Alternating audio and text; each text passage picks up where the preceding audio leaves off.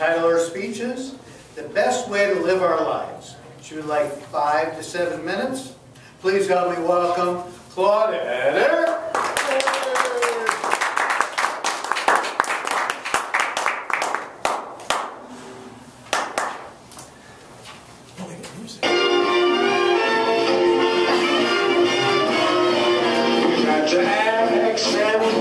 Accentuate the positive, eliminate the negative, and latch on to the affirmative. Don't mess with Mr. In Between. Bravo! That song was written by Johnny Mercer in 1945. It has an upbeat message that makes us smile and lifts our spirits. Well, let's go over those words again. First, you have to accentuate the positive, eliminate the negative, latch on to the affirmative, and don't mess with Mr. In Between. That is the best way to achieve happiness in our lives. Accentuate the positive. How do we do that? We could take lessons from, say, our pets, especially our dogs. Happy dogs greet you at the door. They get excited when you wake up, and they keep an eye on you all day long. A happy dog gets excited just for dinner. Gets excited to go for a walk with you or play ball with you. You name it, whatever it is, your dog loves it all. We can learn from our dog's behavior how we can react in a positive manner. I just mentioned how dogs get excited for dinner. How would it be? Suppose instead of saying, "What? Meatloaf again?" Imagine the urban household. I can just hear Jim saying to his wife Susan, "What? I thought we just had meatloaf, but I still like it."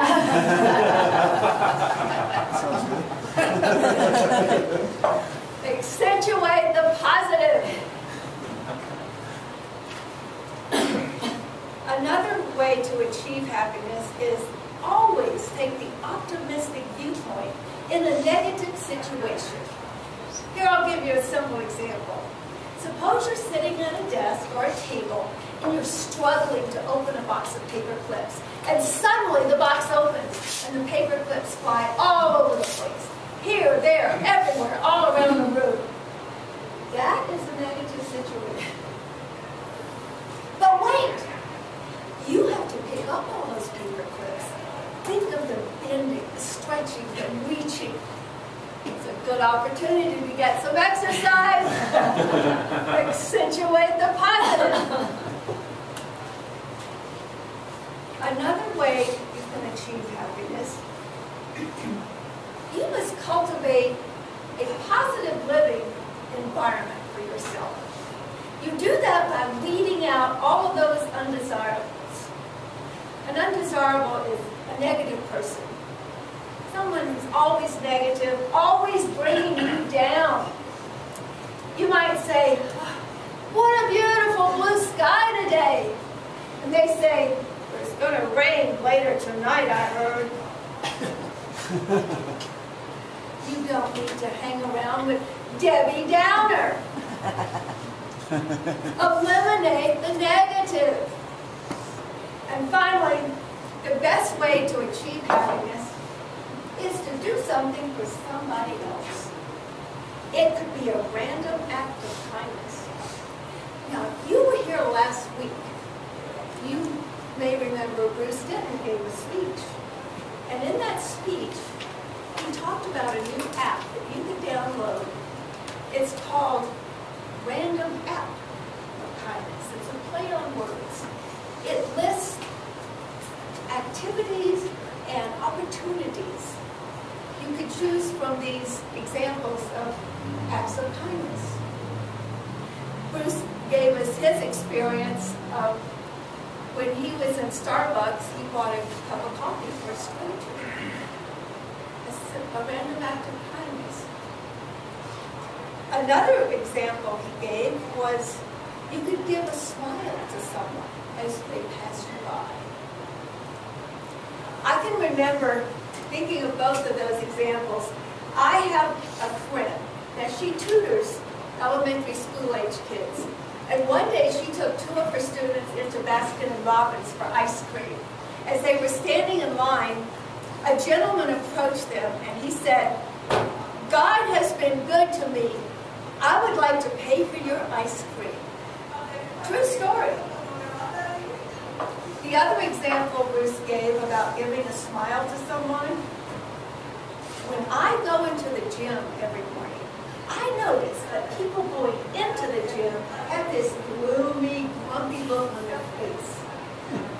When they come out of the gym, they're all energetic and all smiles. I don't know why.